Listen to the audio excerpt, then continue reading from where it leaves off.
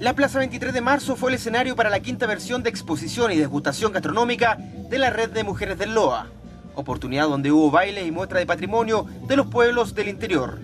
Este es un programa que lo realizamos en conjunto con ellas y de ellas mismas nace la iniciativa y la necesidad de poder realizar esta feria. Y esta feria va, ¿no es cierto?, directo a poder visibilizar los productos que las mujeres trabajan en forma permanente durante todo el año.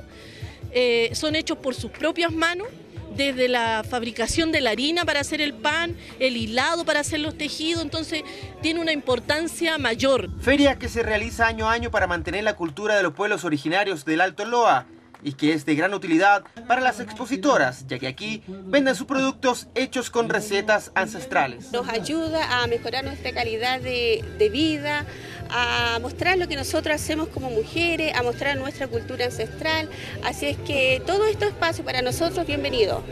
De todo, rezadas, hago calcetines, gorros, de todo, lo que venga hago las cosas.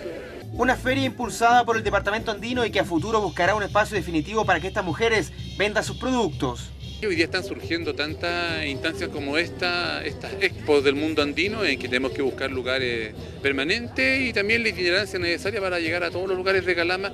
Hoy día hay mucha población flotante o tal vez personas que han llegado de otras regiones que no conocen de los valores locales y las mujeres, ustedes ven que desde los telares hasta algún producto, algún alimento, le llevan los valores locales. Así que creo que vamos a buscar los espacios necesarios.